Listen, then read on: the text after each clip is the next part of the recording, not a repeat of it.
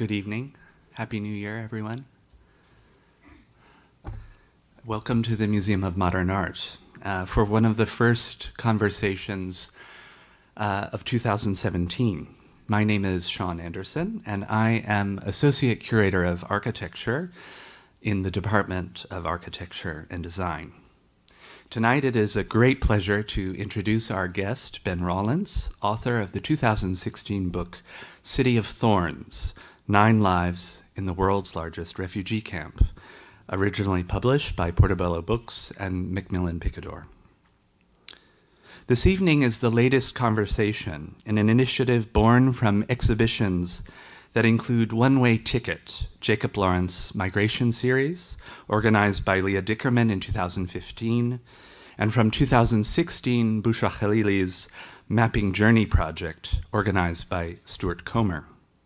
In addition, the soon-to-conclude Insecurities, Tracing Displacement and Shelter, which I organized along with Ariel Dion-Krosnik, in part forms the basis of a museum initiative we call Citizens and Borders, seeking to identify as well as visualize the multiple registers that now complicate what makes a citizen today.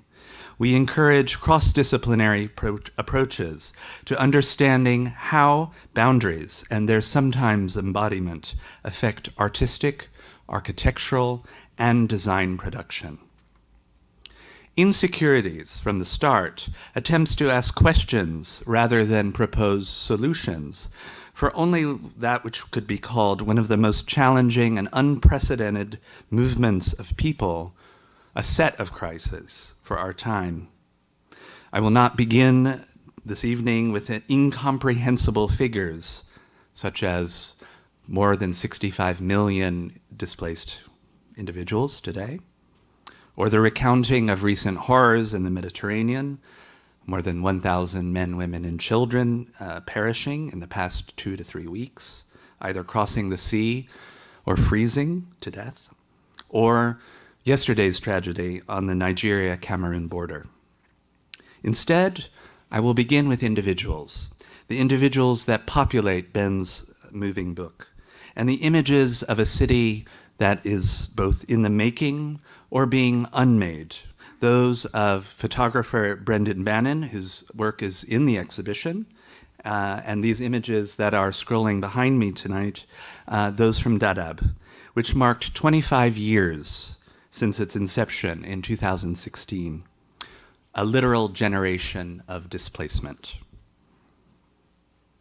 On the heels of the French Revolution, and at the beginnings of the Industrial Revolution in 1819, the writer, playwright, and statesman Johann Wolfgang von Goethe writes, "The country which does not protect the stranger soon goes under." This recognition of the intersection and often the disappearance of the stranger into the unseen geographies from war-torn countries and into those like our own and many others that house or detain millions demands how, and more importantly, who do we see when we see the other? During a moment in which we perhaps all might feel like strangers in our own country, the use of the word our here indicates a possessive form, suggesting that we share equally in the making of our spaces. But recent history and our very uncertain future illustrates this may not be the case. Here, however, in the museum, the presence of the refugee remains key to its history as an institution as well as its mission. In the 1940s, Margaret Scolari Barr and her husband, Alfred Barr Jr., the museum's founding director, were keen supporters of the Emergency Rescue Committee, which later became the International Rescue Committee, and eventually assisted nearly 2,000 artists, scholars, musicians, and those working in the arts to escape Vichy France, to find safety within and on these walls and in the US. By 1964, curator Bernard Rudofsky assembled a collection of images for an exhibition entitled Architecture Without Architects, an introduction to non-pedigreed architecture that that sought to question difference within and through the built, or in some cases, unbuilt vernaculars. This was an unconventional, transnational approach to thinking about architecture before the word global was a loose-fitting catch-all term denoting everywhere but here. 53 years on, it remains unclear whether the designed objects and spaces of by architects and designers for ongoing and near persistent refugee emergencies and for natural disasters have indeed an assured efficacy for which there is broad agreement. Disasters continue to loom at many different scales and forms. At the local, however, described so eloquently in Ben's book, in a refugee camp called Dadaab, whose current population is nearing 500,000, that which divides also informs. The systems that so often are used to protect us are the same that fragment, sometimes violently. In my discussions with refugees and internally displaced persons and asylum seekers in a number of contexts throughout the world, all said that their ability to contribute to the making of home, to invest shelter with self, was more consequential than that of the imposition of an architecture, whether permanent or not, by the state. Yet this reaction remains problematic when observing Dadaab in northern Kenya. At the outset, safety necessitates structure. But when the same frameworks detain rather than expand livelihoods, when time no longer connotes stability, what other forms can be used to simultaneously resist the elements and manifest security? Ben's book asks at once, how do we visualize and occupy loss of home, of nation, of a history burdened by destruction? What happens when we leave one home and live at the margins, at the in-between, in an indefinite limbo? He has suggested to me that his book is at once a record of fashioning life in the midst of movement. Likewise, to acknowledge the outgoing president in a recent interview by Michiko Kakutani in the New York Times, he says, at a time when so much of our politics is trying to manage this clash of cultures brought about by globalization and technology and migration, the role of stories to unify as opposed to divide, to engage rather than to marginalize, is more important than ever, end quote.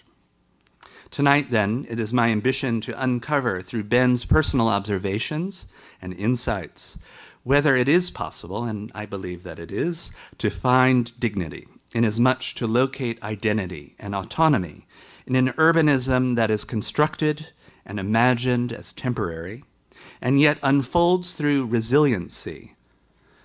Yet this urbanism that we find in Dadaab, as well as many, many other refugee camps in the world, continues to proliferate at the edges of multiple nations and cities alike.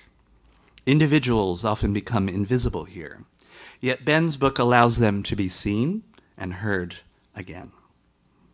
How might we consider architecture's role in contributing to, reinforcing, and hopefully diminishing this atlas of misery? Our conversation then, like the exhibition, indeed perhaps the museum as a whole, will hopefully add to this collection of narratives that, for better or worse, ultimately holds up a mirror to the present, while seeking to provide some form of permanence in transit.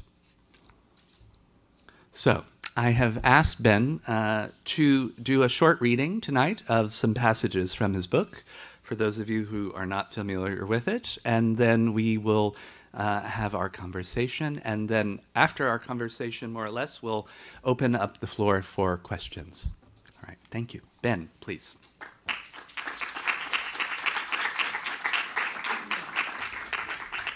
Good evening. Nice to see you all on a cold night. Images are problematic. Of course, a writer's going to say that. What drew me to Dadaab in the first place, this city of thorns, was that I thought I knew what a refugee camp was like. I'd been to several. I used to work for Human Rights Watch. My job was covering human rights abuses across the Horn of Africa. But when I arrived in Dadaab, it blew my mind. I thought, how on earth can a city like this, really, because that's what it was when I first encountered it, exist in the middle of this baking desert? And how can it have been there for 20 years at that time when I first went? Now it's been there for 25. I rapidly quit my job, devoted myself to this project because, let's get a bit closer, because I was struggling with this contradiction between these images of long lines of tents laid out in a grid, which is what we habitually associate with a refugee camp. In fact, stock photographs of Dadaab on most media sites that you will have encountered are usually used to illustrate the concept of a refugee camp. But that actually tells us nothing about what it's like to live there. So the book is an attempt to take you right down into this place, into the grubby streets, and into the lives and the hearts of some of these people who live there. So having said that, I'm going to take you sort of down into those grubby streets, but starting with the aerial view from a satellite. There's Kenya, there's Dadaab, close to the border with Somalia. And then right down close, you see Dadaab town, and then you see these 4 refugee camps, Cambios, Hagadera, Ifo, Ifo 2, Dagahale, arranged around Dadaab. So I'm just going to read you a brief section about that initial vision. The town of Dadaab clings to the flat red plain a hair's breadth above the equator. Thorn trees stretch in a stubborn thicket for hundreds of miles in every direction. Here, the main road from Nairobi to Mogadishu makes a short dogleg through what was once a sleepy Kenyan border settlement, established in 1954 as a borehole by the British. In the local dialect, the name Dadaab means the rocky hard place, because 2 inches below the red sand are sheets of diamond hard stone. Those first inhabitants had no idea how appropriate the name would become. Most foreign visitors arrive here by plane, and it's from the air that the scale of the refugee complex is best appreciated. Spread out over 30 square miles, the camps look like huge black and silver moons shot through with a web of red veins orbiting Dadaab town. The red is the grid of unpaved roads, the silver is the glint of tin roofs in the punishing sun, and the black is the ubiquitous building material of the desert, the acacia thorn. But it is a perspective that few refugees ever get to see. For the inhabitants, the size of the camps is not so easily grasped. From the southern camp Hagadera to the northern one, Dagahale, is, for someone with no bus fare, a walk of several days. There are no fences around the makeshift city. There's simply nowhere to go. On 4 sides, for hundreds of miles in each direction, the desert burns. North and east is war, south and west is Kenya, forbidden. The road south is choked with roadblocks manned by greedy police, and within and between the camps is the only freedom of movement. So this is the aerial view of one particular camp. Ifo is one of the older ones where that original grid has kind of been morphed or been evolved, let's say, through the people proliferating out of the squares that they've been allotted. And this is a new one. Ifo 2 was a new camp that was opened while I was doing my research. And let me just read you one brief paragraph about that. The geography of a refugee camp is about 2 things: visibility and control. The same principles that guide a prison. The refugee camp has the structure of punishment without the crime. The crime is implied. And by and large, the refugees, docile, disempowered, do as they are told. They hesitate before authority and they plead for their rights in the language of mercy. This is one of the other older camps, but still retaining that structure. And this is one of the characters, and this is what I really like talking about, because it's through these people that I hope to show you in the book. I can't tell you all the stories of everybody in the book now, but it's through their lives, really, that you see what the camp's like, what it's like to live in this place. Monday is a young man from Sudan. He was a lost boy. He was friends with Valentino Atchak Deng, who is the star of Dave Eggers' book, What is the What? But, of course, those refugees who are resettled here are such a small minority. The majority are still stuck in these refugee camps throughout the region. Monday is one of them, and he's a kind of Romeo in my book, because he falls in love with a young Somali girl called Muna, and her family, of course, don't like the match. She has been raised in the camp, born and raised in the camp, and has imbibed the language of the UN, human rights. She knew that she didn't want to be circumcised. She knew that when her parents said, "We've got this lovely old man prepared for you to marry," that she didn't have to accept. She had the confidence of the generation raised by the UN. She said, "No, I quite fancy this Sudanese plumber called Monday." And what ensued was a manhunt, because her family went after him with machetes and bows and arrows, and a whole long drama which evolves over several chapters that I can't tell you now, but I'd love to.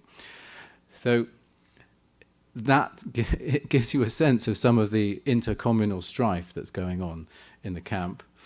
Another young woman, Cairo, she's a teacher now, but she also was born in the camp and spent her whole life desperately studying very, very hard to win one of a few scholarships to Canadian University. Canada's the only country that offers scholarships for refugees from Dadaab, and it's intensely competitive.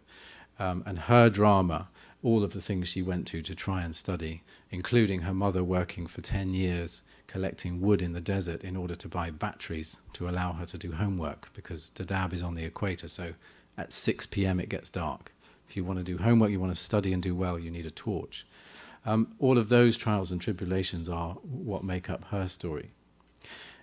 And these two guys, Mahat and Nisho, both born in... Mahat came more recently, Nisho born in the camp. They get to the... They work here in the market. And Nisho started out as a porter, carrying sacks of rice and sacks of potatoes, and ended up as a loader, working on the trucks, unloading all the rice and all the sugar and all the smuggled goods that were coming over from Somalia. And through him, you get a sense of the whole network of organized crime and smuggling that centers on the camp. Just to tell you what these other pictures are, that's Nisho again. That's just a regular house.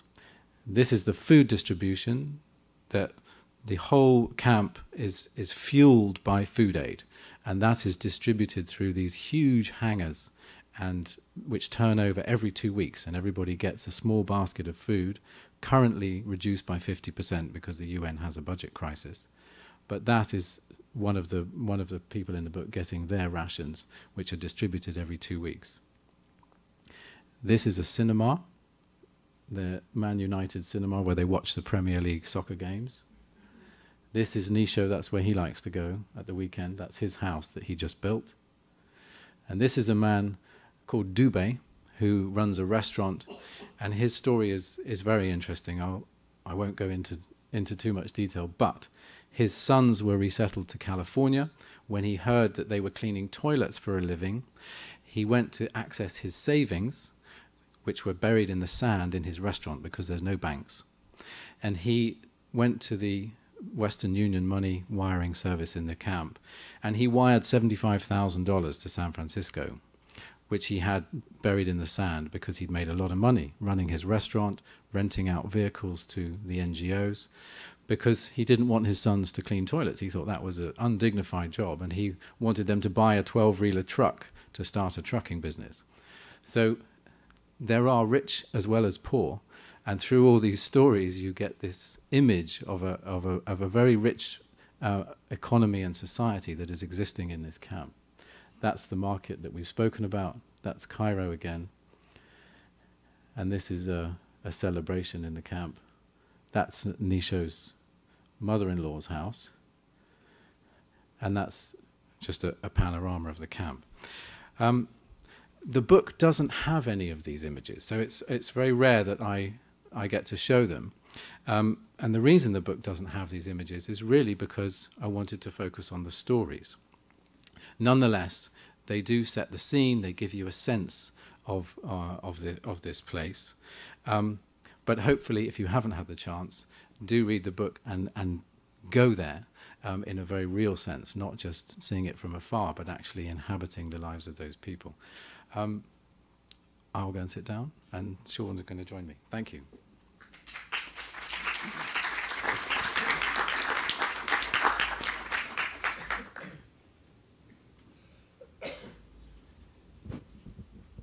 Thank you, Ben. I feel very humbled because I think I'd rather just listen to you talk. None of them came from me, so we'd rather hear your stories. So maybe you could share a few in the midst of our conversation, right? So I've been thinking a lot about where to begin our conversation. I unfortunately have yet to go to Dadaab, even though I've tried on a number of occasions to get permission to go, because one needs permission to enter a refugee camp for various reasons.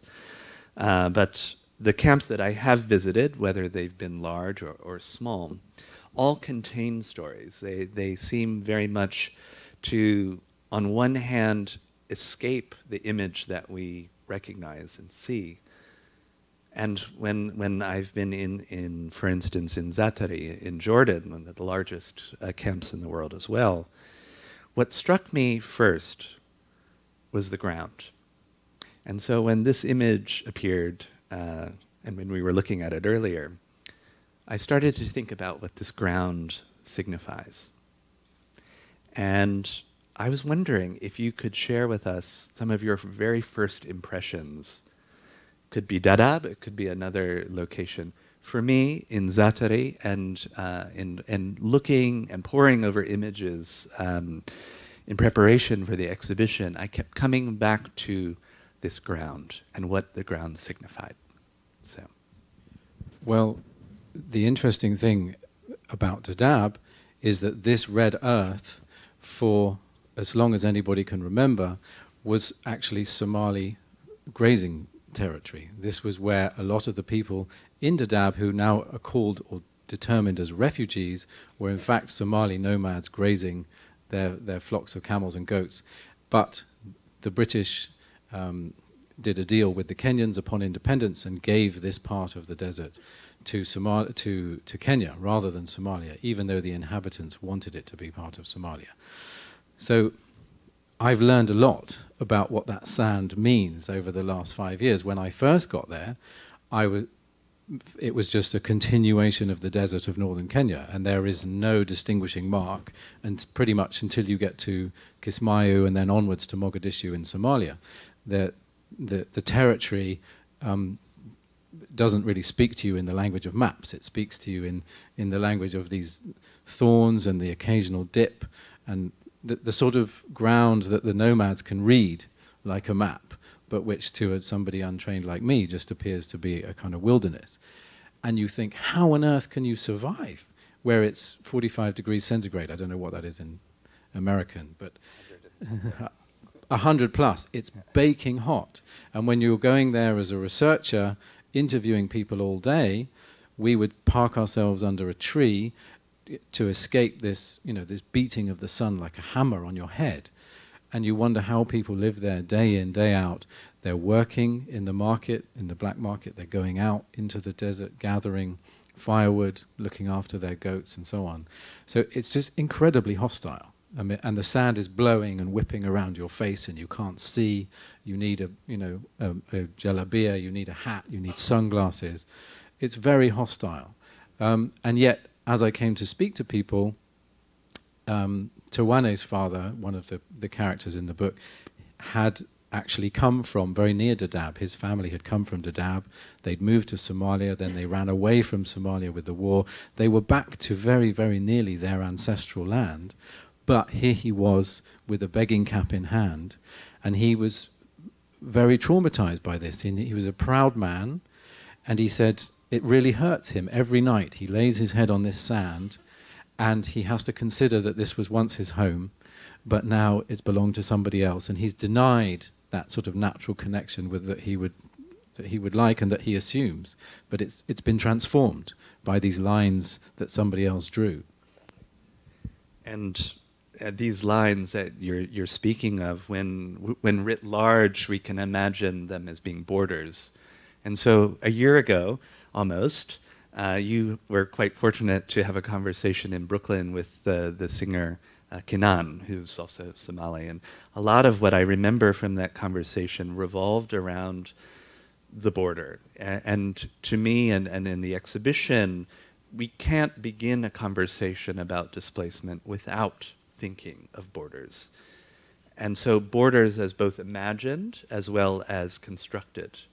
And so I wanted to continue that in a bit, and to imagine then, once the ground is marked, once the ground is gridded and rationalized and ordered, and like you said, I completely agree about the idea of the grid of the camp being about control and about visibility.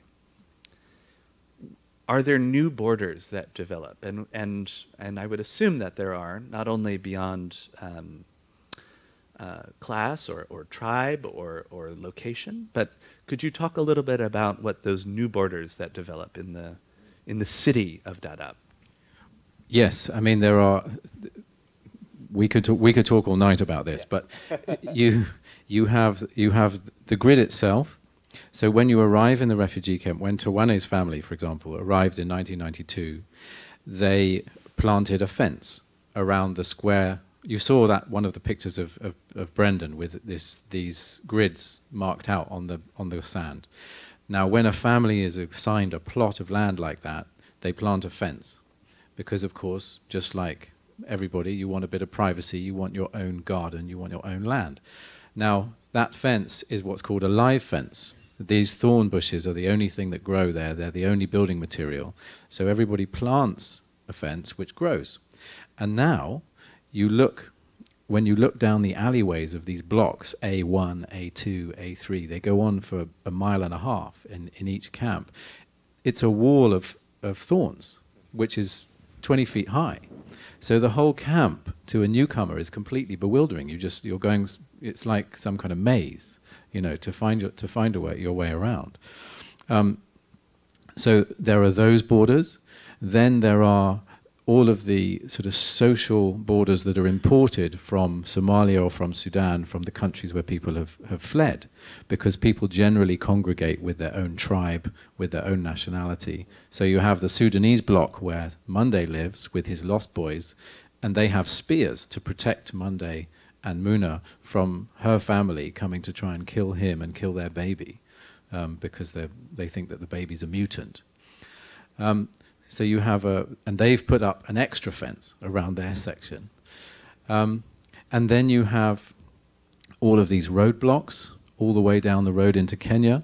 And the biggest one is at the River Tana, which is the sort of ancient historical border between Somalia and Kenya, which the refugees refer to as Halak, which means cobra, because that's where the Kenyan police snap all your money if you're going down to Kenya. Plus, you have these sort of imagined horizons. Nisho, who we saw there, who works in the market, spent his whole life in Dadaab. He's never left. I was fortunate to talk to him to meet him just before his first voyage back to Somalia for the first time ever. And for him, this was like, me as a young 20-year-old going to Africa for the first time, absolutely terrified. Going into Somalia, all he's heard about Somalia is war, and all these people coming who are traumatized and hungry, and so for him, the edge of the camp, he was looking at that horizon every day for 24 years, And this sort of first trip, voyage out beyond the camp was this incredible leap of imagination that he was very hard for him, very courageous for him to do, because so many kids don't have that courage. They've been sort of institutionalized in the camp for so long. So there are borders all over the place, you know. I became really interested in the fact that borders are both built, literally, so they describe or inscribe a sense of ownership, and they are imagined as well, right? And so much of the beginning part of the book, but also I would argue throughout the book, is this movement across borders. So you have the macro scale of populations moving from Somalia through the desert to Dadaab. Then you have the movement of your characters and others, including NGO and aid workers, through the borders of the camp. And what I came to the conclusion was that it must be a human phenomenon, that we create borders, that we make borders in order to invest ourselves and our spaces with a degree of security. And yet, when I've read about Dadaab, it also has this level of danger. And of course, it's in your book as well. And so one of the questions I have, that on one hand, if you can make a fence and you can make a house, how does trauma persist? How does the memory of where they came from, where these individuals and groups and collectives, in a way, come, do they remember where they came from? Do they talk about it? And how do they remember it? Let me tell you the story of Tawane again, because he's very illustrative. He arrived on age 7 on a donkey cart in '92 with his dad, and his dad who had grown up in that very same area. And when they arrived and they were given this square of sand, his father refused to inhabit the UN tent. The UN tent was not, that wasn't his traditional home, no way. And then later, when the NGOs came and encouraged people to build shelters with tin roofs, with these corrugated iron roofs, he said no. They built an agal, which is a Somali nomadic tent, basically these bent sticks and then you put hide or blankets, or in these days UN plastic, over it. And it's a portable tent that you move around the desert with. And he said, no, we're having an agal because we're only here temporarily. We're not going to be here for very long. 24 years later, he's buried in Dadaab. He died in the last year of the research that I was doing for the book. And he communicated to his children this fear of Somalia. So on the one hand, we're not here long, we're going back to Somalia. But every time his children talked about return, he would be full of the stories of what had happened and what caused them to flee. He was beaten up, his 2 eldest sons were murdered in front of him, and he couldn't get over that story. And so his children, just like Nisho, who's heard all these stories of Somalia, his children too, are in fact inheriting the trauma even though they didn't experience it themselves. So when you talk to Tawane about going back, he said, oh, no, no, no. I know what happens in Somalia, because he's heard these stories from his dad. And interestingly enough, there must be some epigenetic research in this somewhere, because his father has this story about a guy called Rambo, who was a warlord, who abused him during the war in Somalia, dragged his father by the hands along the blacktop of the road and stripped his father's skin from his head to his knees. And he was traumatized by this, as you could imagine, and the children watched and they knew the story. And then when they moved to Hagadera, because the refugee camp is a haven for everybody, and this is part of the problem that the UN faces, they realized that the block leader of their block was Rambo. Because, of course, Rambo had come from in the refugee flood with everybody else, and he had arrived in the camp, and as a sort of leading elder of the clan, he had been appointed the block leader. So he's the one that they then had to negotiate with for all of their needs in the camp. and the sons wanted to go to Rambo and kill him. And Tawane's father said, no, no, no. That's past now. You know, I have forgiven him, you must forgive him too. But the anger of the sons was stronger than the anger of the father, the wronged father himself. So, the trauma is everywhere. It's everywhere. Yeah. That story it's almost a mirror of a story that I was told in Zatari. In fact, almost exactly the same in the sense that I had met a Bedouin gentleman, and he was the only tent, a fabric tent, that I could find in this sea of metal boxes. And when I was in Zatari, it was 125 degrees Fahrenheit, more or less. And this tent was beautiful. And it was made of coffee sacks that he had scrounged together and sewn together.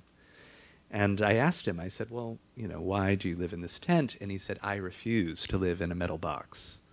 And he was right, because the temperature alone, from an architecture standpoint, it was perfect. It was very comfortable. We were on the ground. It was lovely. And so these stories of the architecture and the space and the interiors that you begin to occupy in your book are quite telling and quite powerful. So I want to switch gears a bit and talk a little bit about architecture for a moment. And there's a great paragraph about midway through the book when you were talking about the design of Ifo II. And you were talking about interlocking stabilized soil blocks. But I was wondering if you could illuminate also what the material nature of the camp is. Well, the city of thorns is actually a very apt description, because pretty much everything is made of thorns. And left to their own devices, that's sort of the only material the Somalis would use. But they then, of course, in the bricolage of the camp, they use the tin, the plastic, the other stuff that they can get their hands on. The story of the ISSBs is a well-known scandal in Dadaab, the interlocking stabilized soil blocks, because the Kenyan government does not allow concrete.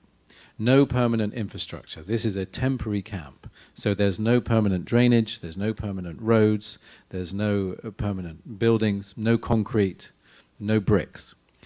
The UN negotiated, and the deal they did was you can make bricks out of soil, but not out of clay, because soil is less permanent. So the UN built 100 of these show homes, made with tin roofs and these ISSB mud bricks, basically. And the Kenyan government came along to have a look, and they said, they look a bit too much like houses. Refugees are supposed to live in shelters, transitional shelters, nothing that looks too permanent like a house. These look like nice houses that Kenyans would like to live in, and that's not going to look good. So the Kenyan government, because it would embarrass them, forbade the UN from going ahead with these blocks. So they had to demolish the 100 houses that they'd built, and they were back to square one, putting everybody in tents. But these tents last 2 years, and maximum. They get shredded in the heat and the rain, and then people build their own huts. And so it's funny in the sense that the building materials supplied by the UN do end up getting used, but not in the way that they're intended. And that principle, I think, holds for pretty much everything that the UN or the NGOs try to do in the camp, that the intended consequence is always entirely different. You try and do this and you end up doing this, because the people will adapt. And actually you cannot predict the funny ways in which the sort of social movement of that act is diverted or subverted. And you were telling me earlier about the Congo camp, no? About the use of concrete. Could you talk a little bit about that? Yeah, was it the Congo camp? Sorry. Yes, it's the Congolese block. Congolese block. In Ifo camp.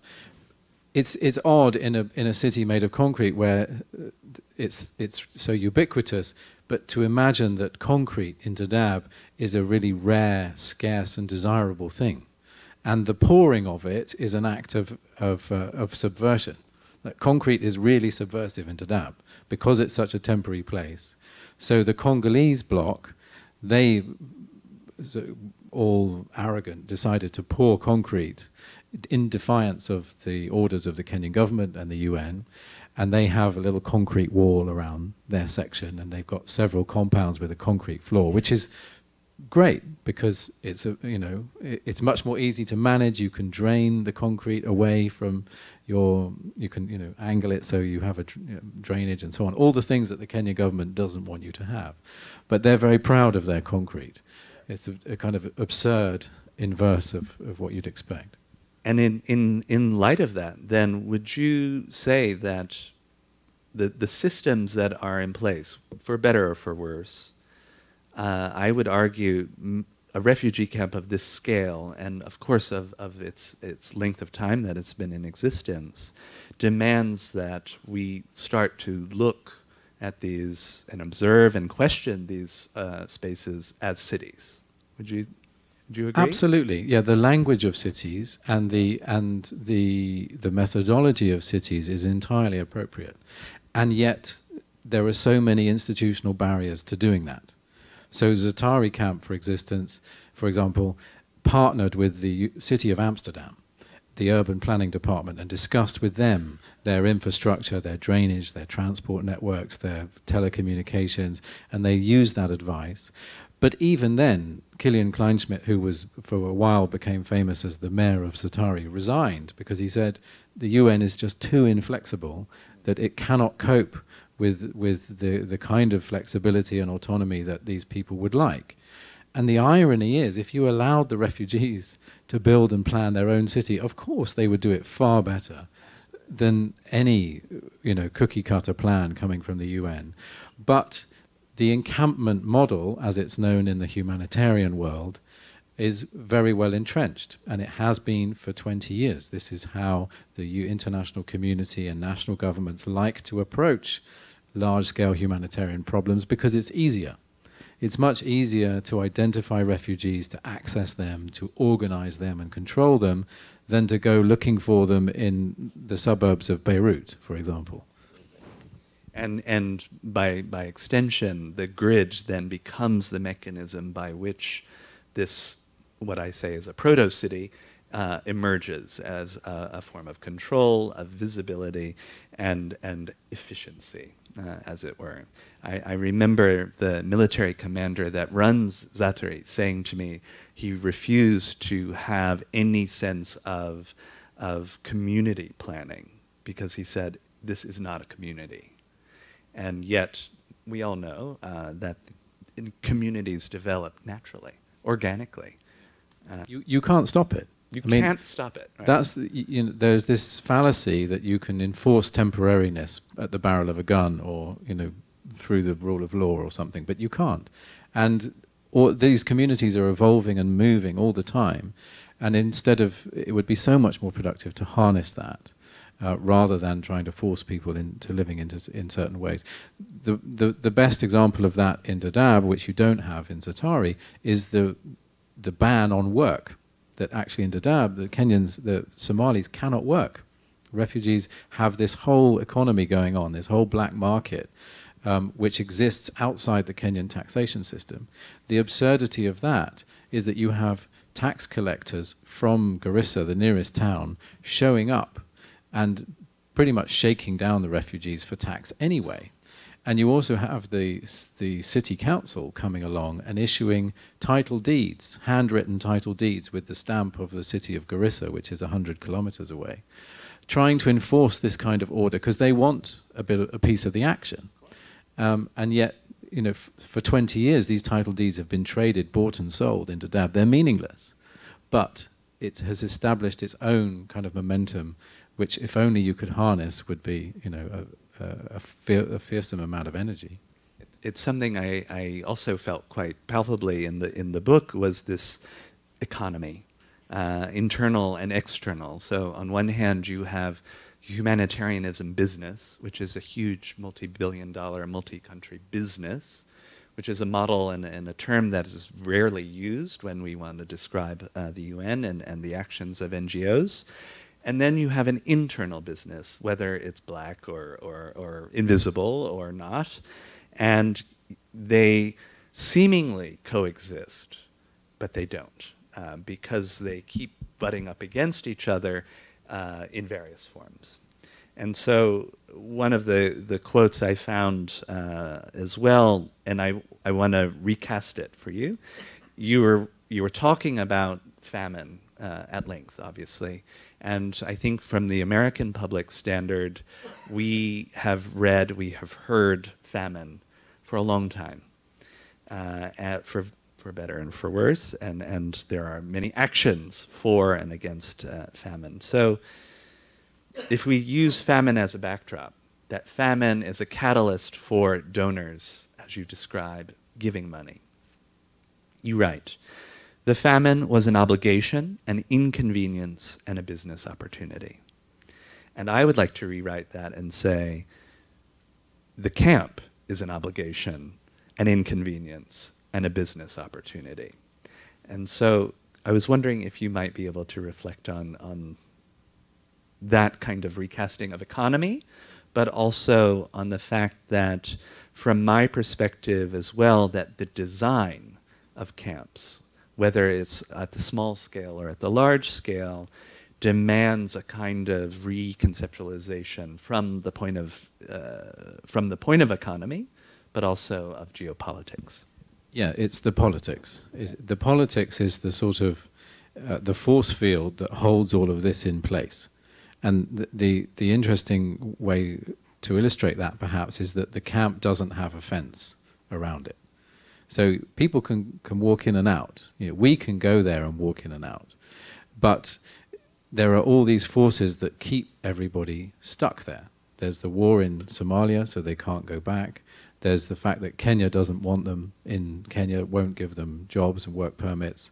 And the West won't relocate people either.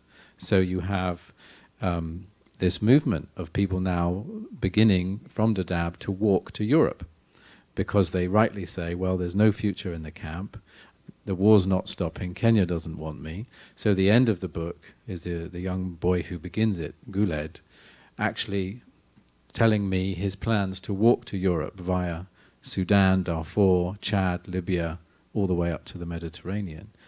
And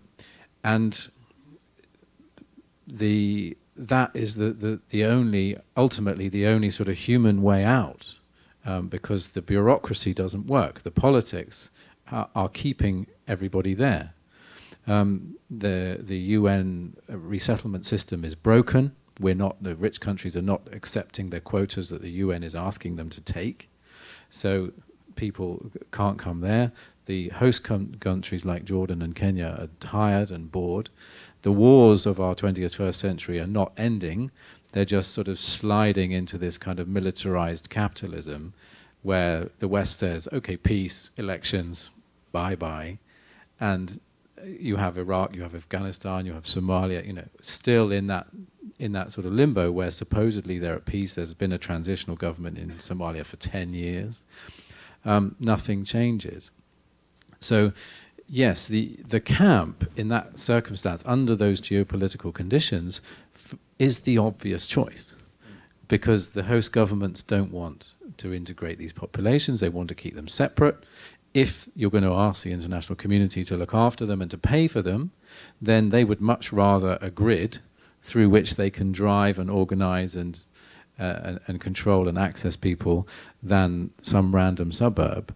And they certainly don't want to let the refugees run things, because that would make things far too complicated. And the refugees, above all, want to put down roots, want to invest, want to build viable cities. So it's the politics that's got to somehow be unlocked in order then to facilitate, I think, the kind of creative architectural responses that could happen. And creative being the operative word there. In a way, it moves from social obligation to social responsibility, because the word responsibility gets bandied about in architectural discourse quite a bit and in design discourse as well, but we don't know what that looks like necessarily.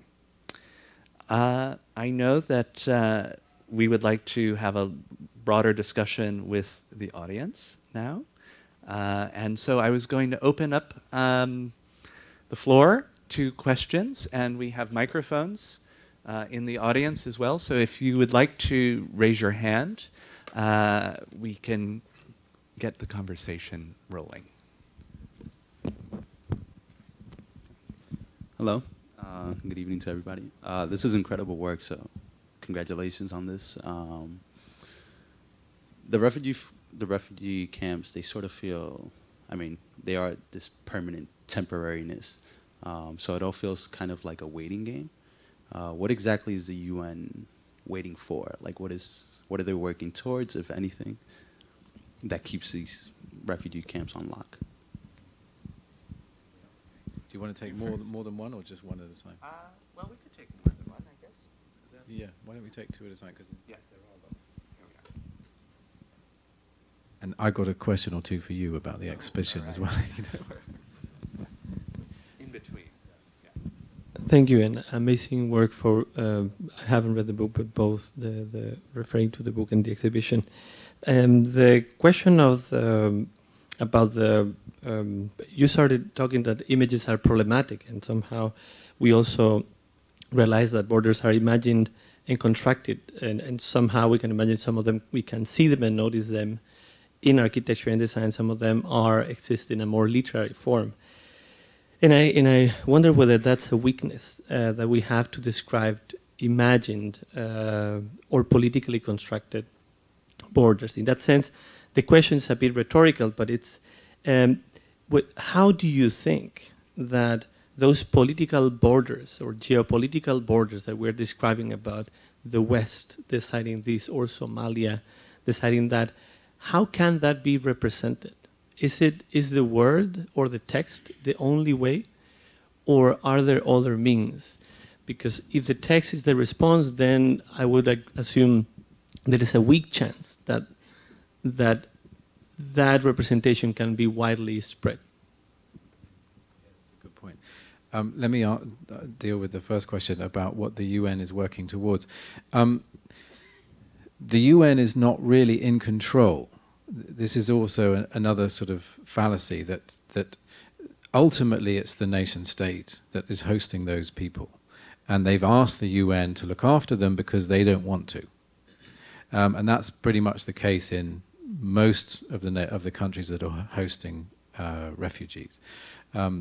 So from Greece to Yemen to Thailand, that's the model. So the UN is in a very difficult position. They get a lot of bad publicity because they're the ones who have their names on all the tents. They're the ones who are there, who are supposed to be managing this crisis. But they are very much prisoners of this institutional system. And it's the nation states, of course, that fund the UN. So even if they are working towards something, often that something is very much frustrated and contingent upon the politics of the nation states. Having said that, they also have a stunning lack of vision about what is possible, and often will just accept the geopolitical reality and say, oh, well, that's politics. There's nothing we can do about that.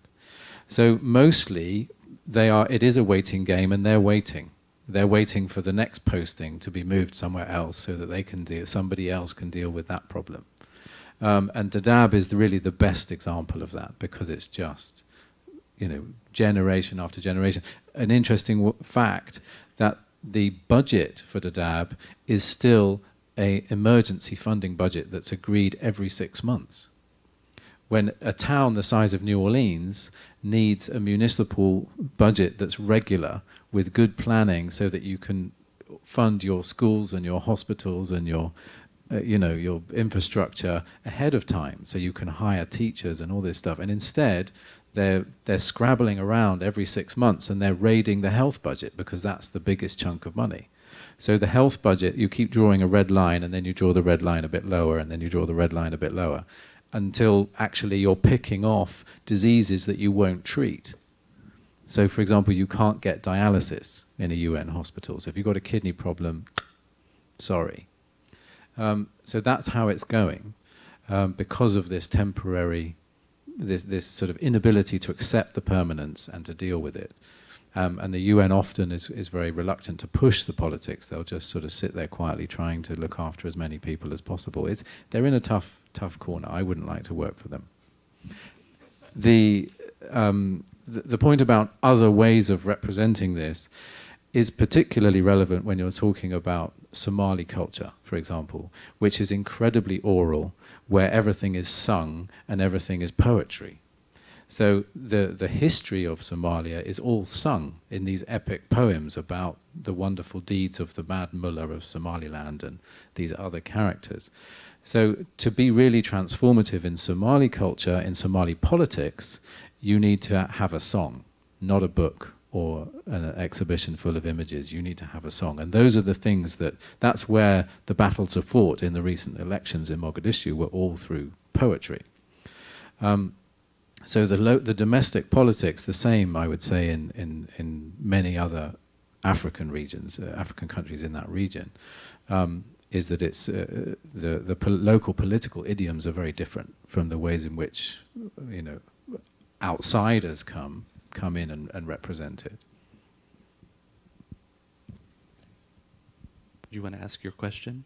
Yeah, I wanted to ask. We're talking about images and representation, I think. Right? Well, yes. I mean, when I went to my first chance to see the exhibition was this afternoon, and the first thing you see as you walk in is this long line of names of the United Organization in the Netherlands that has documented the death of every single refugee and asylum seeker in Europe or on the edge of Europe.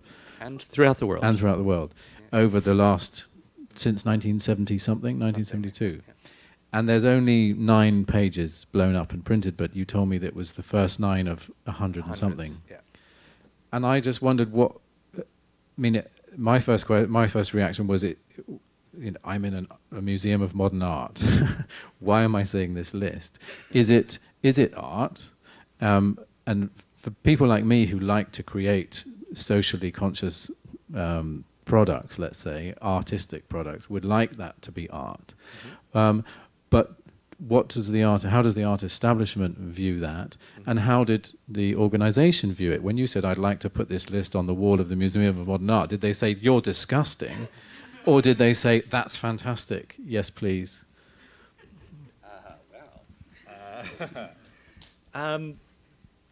That list was always in the back of my mind for the exhibition. And I wasn't sure how or where or if it would be shown. And at the time that the exhibition was being developed, that is an actual larger space, and that wall is a construction wall, so it's a temporary wall. And it was a wall on which there was a sign once put that said, the architecture and design galleries are going to now be gone or under renovation, and that turned into a furor in the architecture media. But the idea of also placing something in a corridor of constant movement from one gallery to another, and also its adjacency to the staff elevator for the museum, was quite telling for me. So to put something there that wasn't art, and it's not capital A art, you can touch the wall. And I've watched many, many people touch names and follow these trajectories in a way.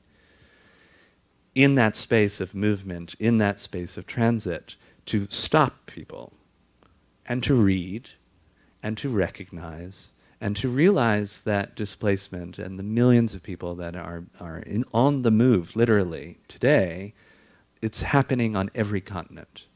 This isn't just localized to the Mediterranean.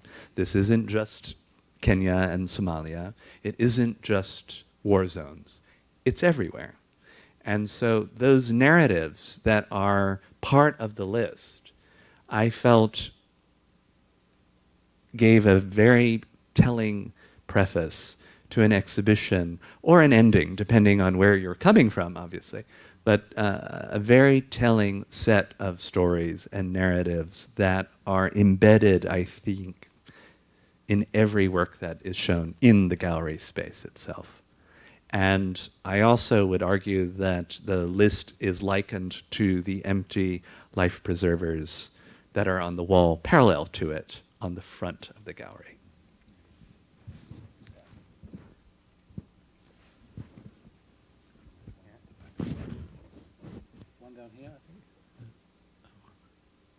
And Thank you. one up. Hello. Ben, may I? Yeah. I'm Cynthia Griffin, who happens to be Sam Jury's art dealer, speaking of art and these issues. But I was wondering, because you're talking about the situations here, and indeed they are all over the world, where people are really stuck in a kind of limbo in these places, and the lack of creative vision geopolitically for dealing with it. Other than that, is there any place where you see any kind of impulse towards that, where people can come together and begin to come up with ideas that may be different and more creative and change the situations in any way, as difficult as that might be? Okay, should we take one other as well? There's a lady at the back up there, I think. Oh, sorry, I won't tell you how to do your job.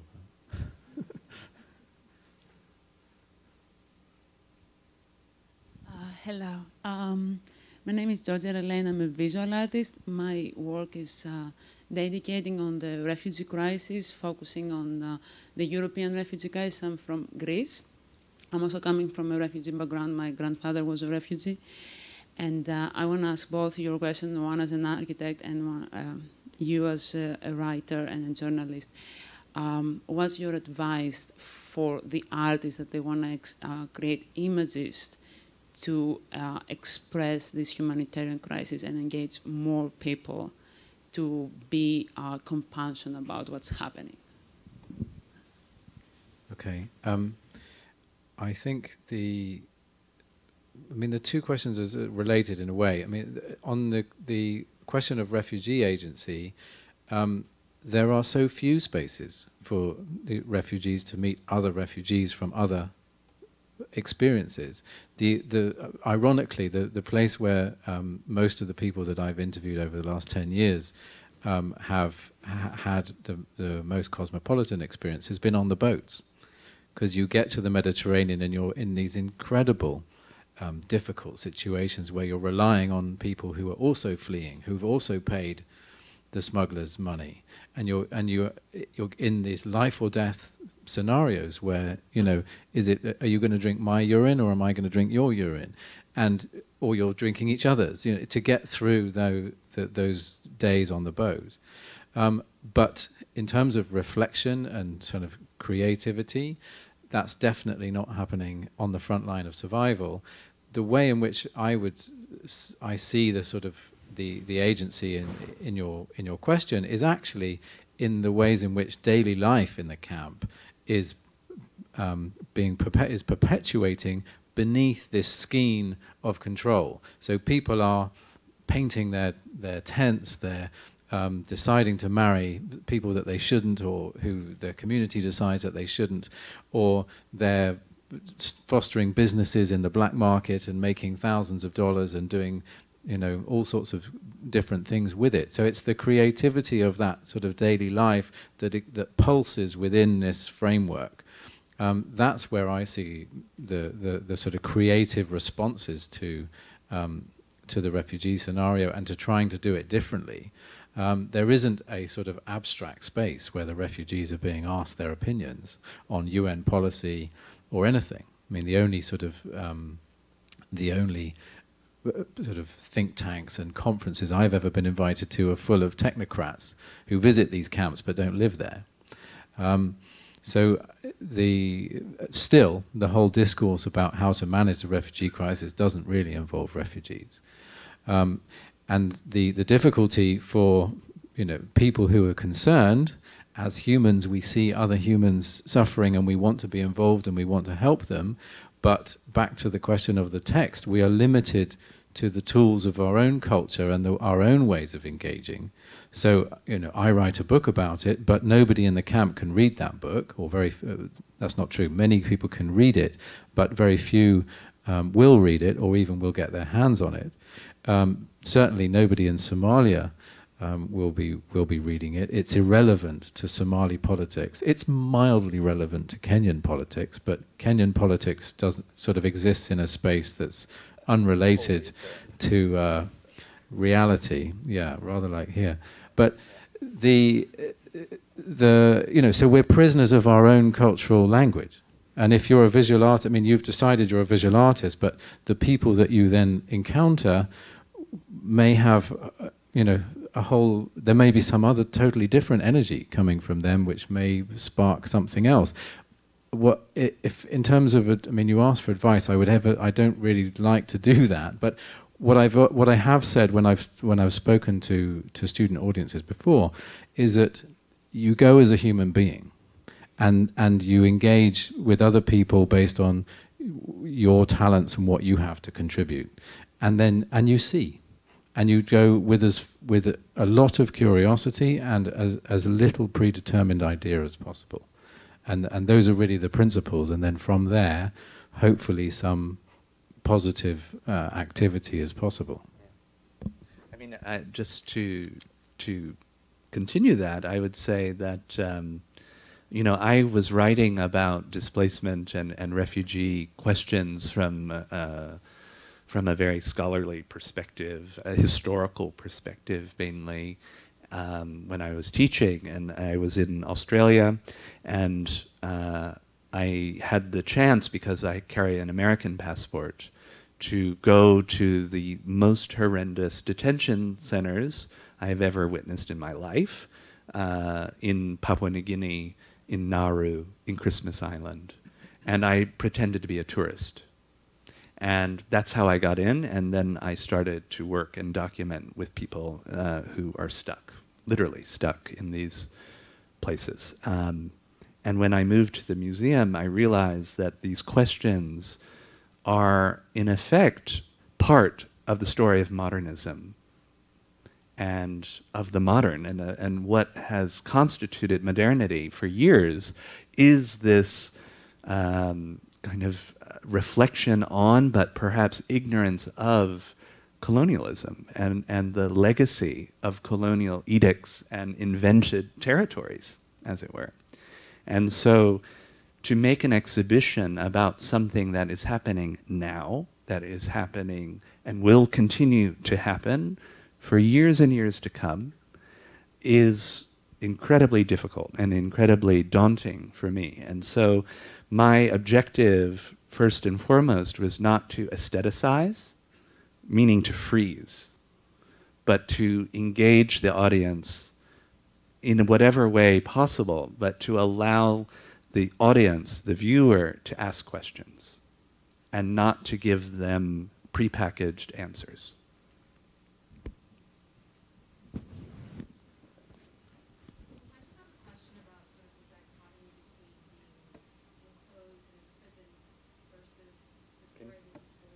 Can you get the microphone? Sorry, there's...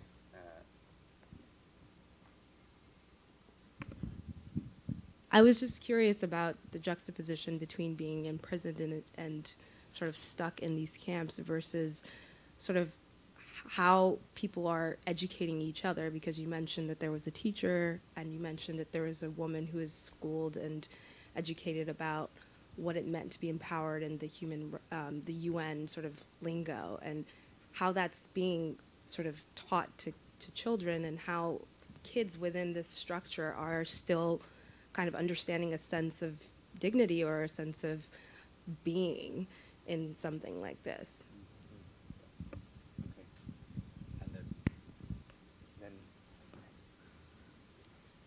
And there's somebody else, I do. Good evening. I'm a UN staff member, and I have to say that not only I like working for the UN, I love it.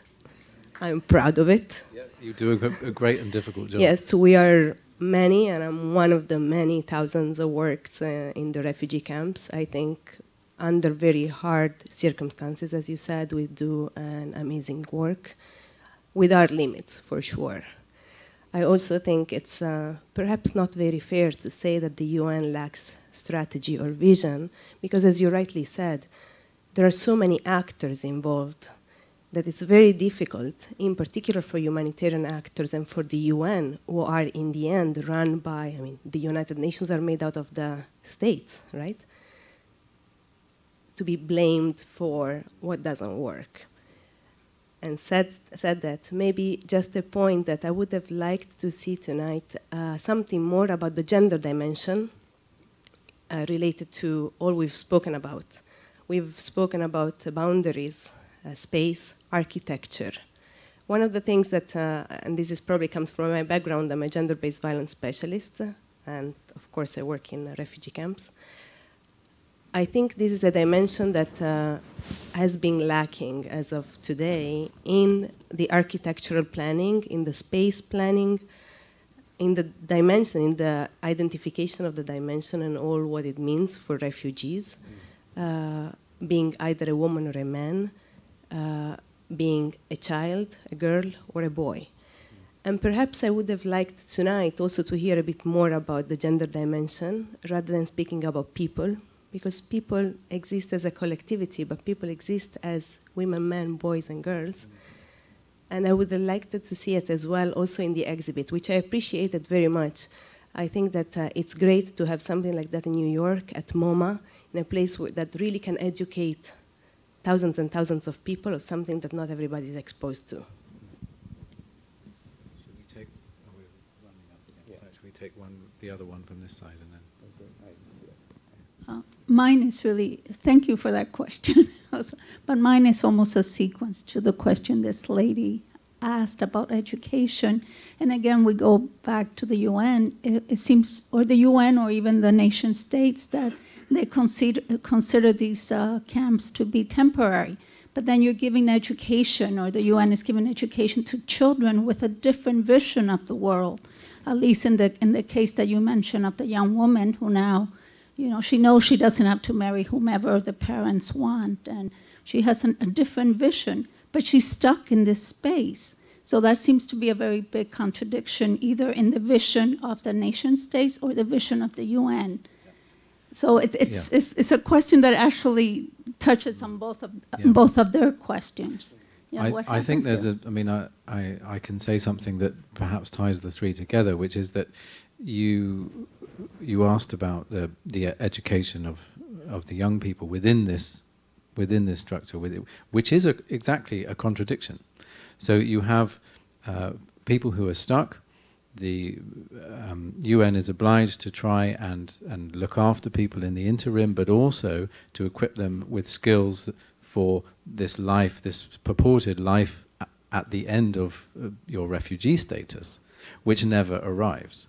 So you have some people in the camp who are a little bit younger than me, 35, who were grown up in the camp, who are still talking about their career in the future tense, because they're hoping that they will have a life beyond the experience of the refugee camp, where they will be able to put these skills into practice. But the Kenyan government doesn't allow people to work. So you're absolutely stuck. And the book is really an exploration of that psychological state, that limbo, where, in fact, there's a word for it in Dadaab. They've coined their own vocabulary, and the word is bufis. And it means this, where your feet are in the refugee camp, but your head is somewhere else. And you're kind of stricken in this depression, and it lays people low for weeks on end. They can't get out of bed. They're completely stuck.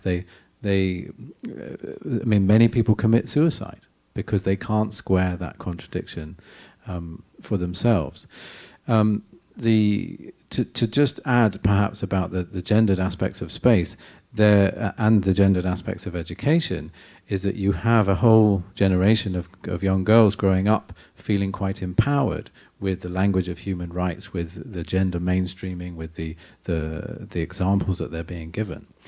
And on the one hand, that's fantastic. On the other hand, there is what community leaders now in the camp have called an imbalance, because the NGOs employ as interns, and in the democratic process also privilege the female candidates and the female interns as well.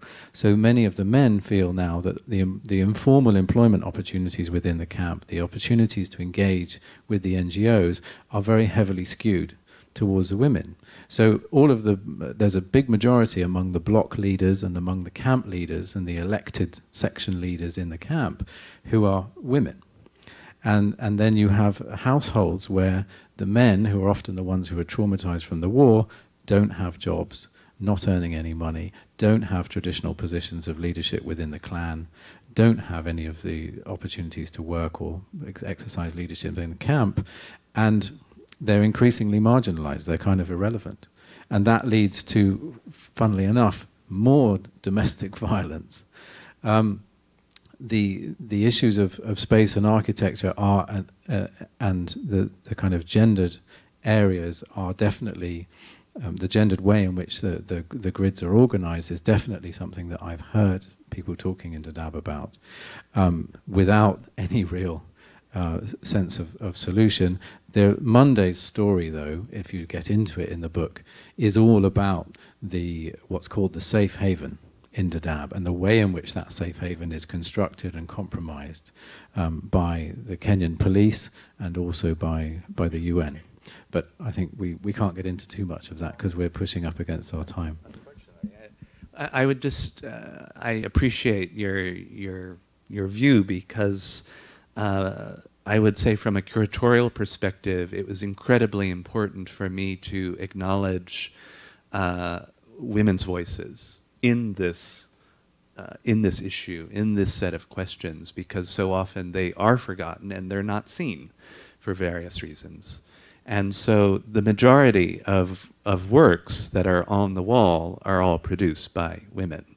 And in fact, the works by Tiffany Chung, she herself was a refugee who left Vietnam during the war and was in a boat herself in Hong Kong harbor for a great number of days with her family. And so out of her work, what we see is an archiving of spaces and potentialities that for her is also a story of her life and of a reflection on escape and on an escape from violence. And so it was very important and critical for me in the exhibition to have these women, but not to say this is an exhibition about women's voices, but to acknowledge and to recognize the fact that there are women's voices that are indelibly marking these stories and these narratives of displacement. So with that, I would like to just thank Ben, of course, this evening. And I know this is a relatively short conversation, and hopefully in the future we can have more conversations like this. And I want to wish everyone, with Friday impending, that maybe we have to be a little in Bufis land for a few years. Thanks for having me. Okay, and thanks. Thank you.